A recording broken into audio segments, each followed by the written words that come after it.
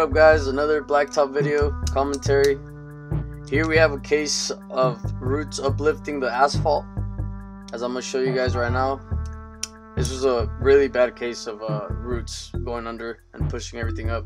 So what we did was we cut a line, so it makes it easier for us to take the whole piece out. It's really bad, as you guys can see. There you go. You see the bobcat right there working, taking out all the asphalt going under, taking the roots.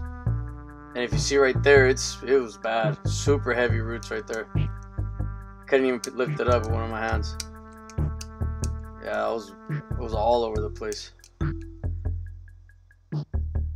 So right there, as you see, there's a ball right there. There's a root under there. Still gotta go a little more under. But he's over there taking care of it. And lot of way to go. Whoa, look at that.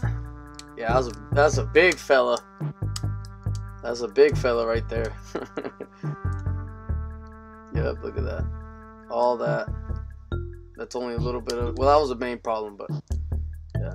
As you can see right there, we already cleared it out and we started grading it, getting it nice and packed, so when we lay the asphalt down, it's nice and smooth. And yeah, you see one side compacted, one side rough.